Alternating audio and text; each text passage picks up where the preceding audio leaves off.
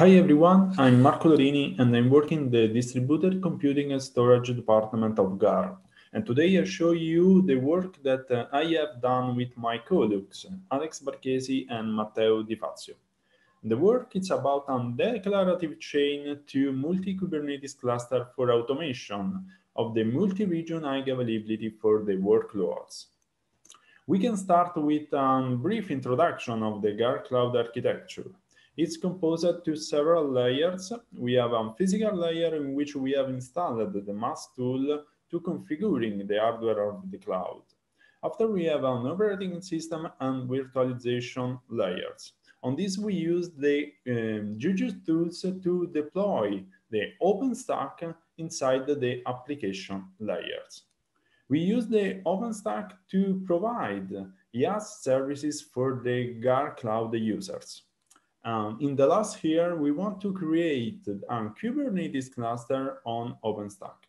And for this, we have created Juju bundles that we have published in the Juju store that allow to create in easy and in fast way a Kubernetes cluster. So in this way, we have the possibility to create a multi-Kubernetes cluster in different regions of the GARR cloud. And this representing the declarative part of the project. So the Kubernetes ensures the high availability inside a single cluster for application and services. But we want to ensure the same high availability outside a single Kubernetes cluster. And for this, we asked ourselves, can we have an infrastructure that also frees the user of the multi-region HA? And we find the answer in KubeFed and the external DNS. The KubeFed, the completed name of the KubeFed is the Kubernetes Cluster Federation. In fact, when we talk about a chain of Kubernetes cluster, we talk about to the federation. And in this presentation, I show you what is KubeFed and how it works. And after I show you the external DNS and how it works with the KubeFed. So a KubeFed is a tool that allows to coordinate and configuration a multiple Kubernetes cluster from a single set of API. And it provides a mechanism for managing a multi-region application to ensure a disaster recovery system. The KubeFed is composed of two: control plane, server side, and kubefed.ctl, client side. The control plane is a core and it's the manager of the federation. It's a tool to coordinate all Kubernetes cluster in the federation. And the kubefed.ctl is a client similar to kubectl, but it's used to configuring the control plane. In the KubeFed, we have two actors, the host cluster and the member cluster. The host cluster have the managing role inside the federation. In this cluster, we can install and configuring the control plane. And for single federation, we have one host cluster. The member cluster is the clusters with the executive role. In fact, when we deploy a resource, the resource is instanced in the member cluster. And we can have many member clusters created also in different regions of the cloud. But how the host cluster can be managing the member cluster? Through an important mechanism in the KubeFed, the propagation. To create a federation, it's necessary that in the control plane are injected the config file of the member cluster. In this way, the control plane have the possibility to know who is the member in the federation and how it can access to them. To start the propagation mechanism, it's necessary that the user defined federated resources in the cluster host. In this way, the control plane creates an object that describes and representing this federated resource. And after the control plane propagates this information inside the member cluster, and it can create an instance of this resource in the member cluster. For example, it creates a deployment, a service, a namespace, and so on. The federated resource is composed to three important components: the template, the placement, and the overrides. The templates is the classic definition of the Kubernetes resources. In the placement, we can add a list or set of the member cluster in which we want to create the resource. And the overrides, that is an optional field, it's representing a set of the change that we want to apply for the resource in the specific member cluster. This is a general schema of federated resources. In the kind, we can define the type of the federated resource. And for example, we can have a federated namespace, federated deployment, and federated services, and so on. After we define the name of the resource, the namespace in which we want to create the federated resource inside the member cluster. And after we define the three components: template, placement, and overrides. This is a simple example of a federated deployment that we have used to test the KubeFed. You can see that in the template we add the configuration, the definition of a classic deployment in the Kubernetes.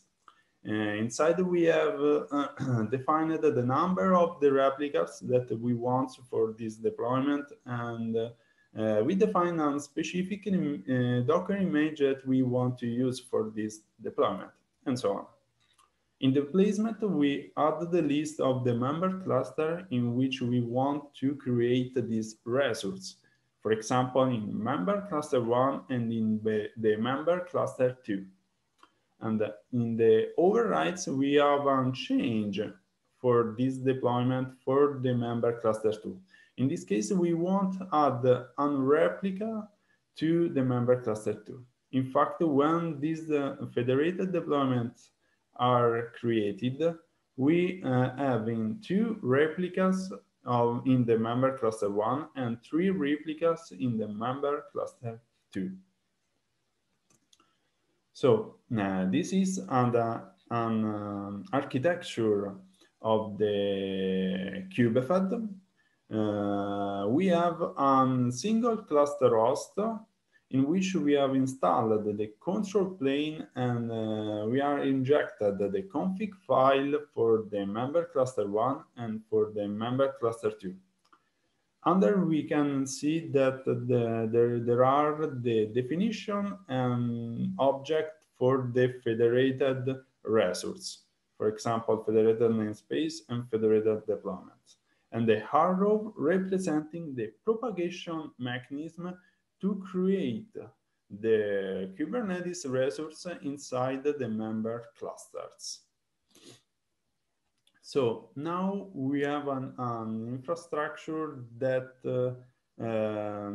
allow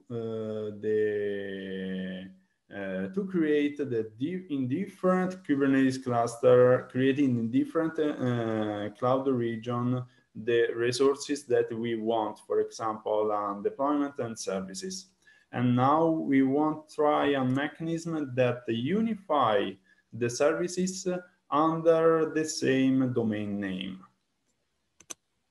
And now we asked ourselves, how can we automate the management of the DNS records?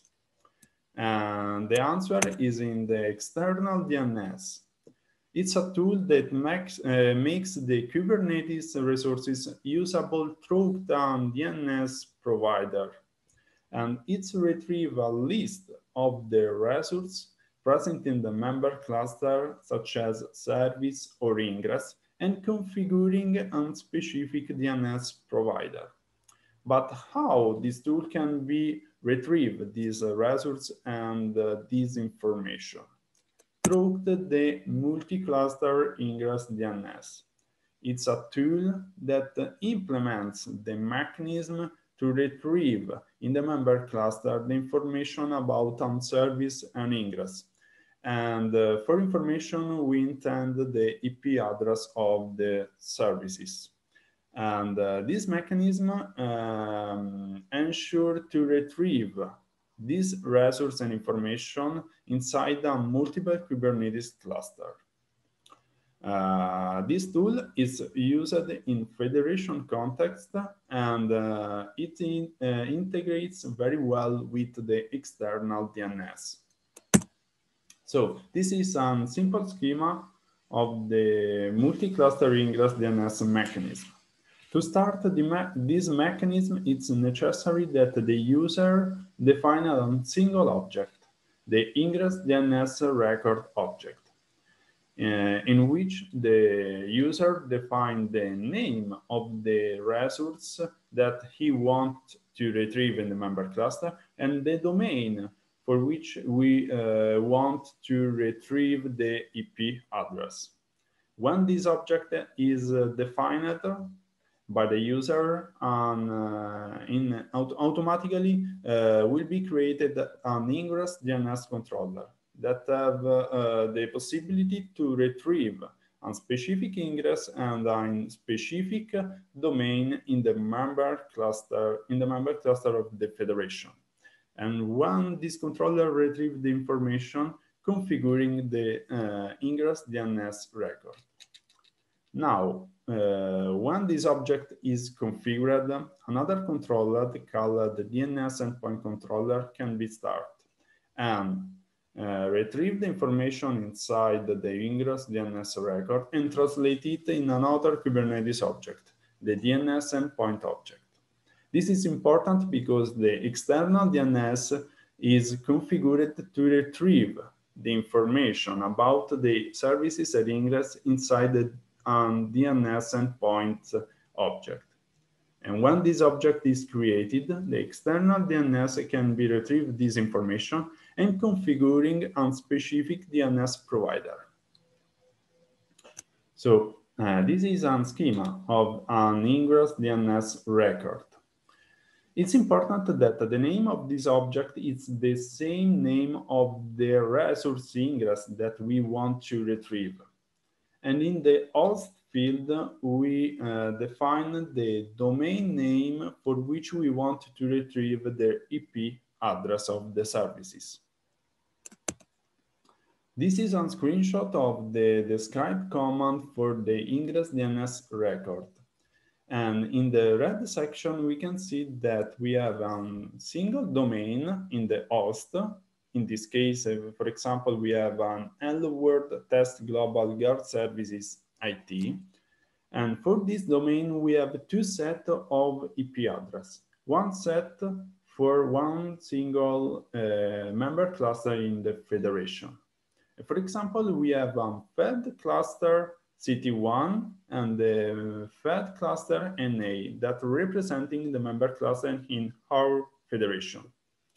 And the IP address present in this set corresponding to the IP address of the worker node inside the member cluster. Now, this information is translated in the DNS endpoints object. And this is a screenshot of the describe command. And in the red section, we can see that we have the same domain name, but for this domain, we have a single set of the IP address.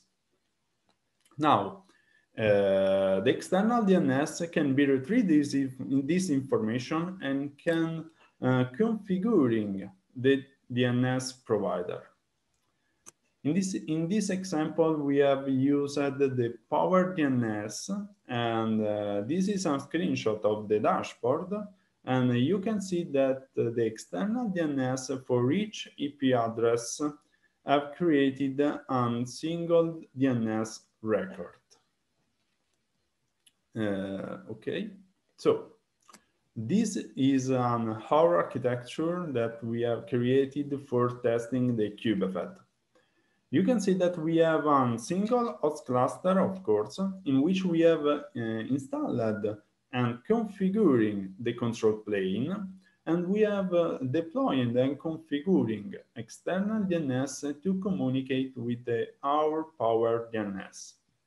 So we have created also two member cluster, and you can see that this member cluster is created inside two different regions of the GARR cloud.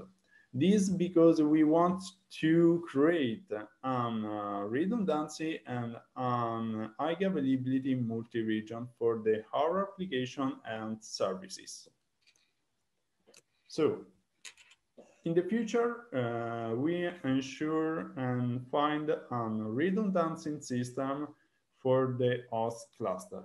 Because when the whole host cluster is down, we don't have the possibility to coordinate the federation. But for the KubeFed developers, it's a not problem because it says that when your host cluster is down, the member cluster in your federation will continue to work again. But we want to try and find the mechanism to create a redundancy for the host cluster. And another work is on multi-region storage redundancy for the Kubernetes storage and persistence. Because for the moment we worked only for the application services layer, but we want to try a mechanism to create the same high availability also for the storage layers. This is some link about the KubeFed and external DNS documentation. And it's a GitLab repository that we have defined and configuring some file for create and for testing the KubeFed. That's all, and thanks for your attention, and I'm available live to answer your questions. Thanks.